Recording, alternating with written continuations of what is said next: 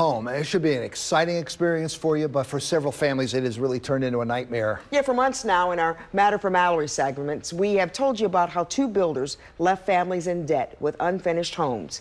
Well, tonight, WMAR2 News' Aaron McPherson found out what these homeowners are doing to get justice.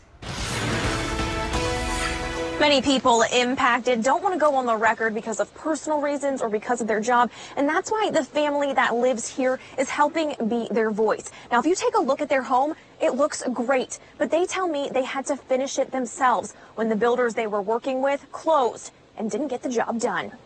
He owes me $110,000, I would say. Thousands of dollars gone. That's what most of the people around this table have in common.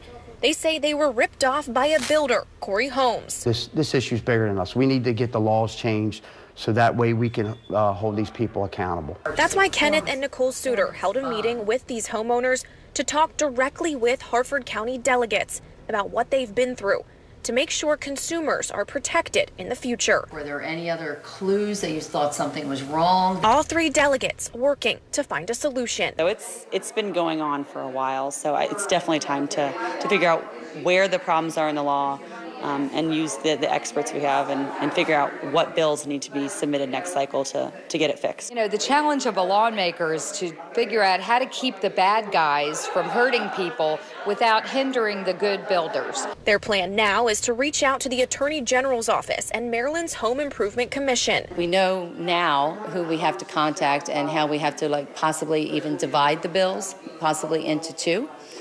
One for new construction and one for home improvement. So, as these delegates work towards drafting bills for January, the suitors' legal case against Korey Homes is moving forward. We're hoping that the Harford County judicial system holds these folks accountable. So,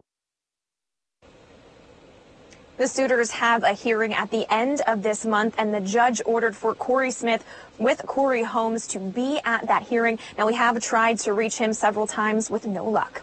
Reporting live in Falston, Aaron McPherson, WMAR 2 News.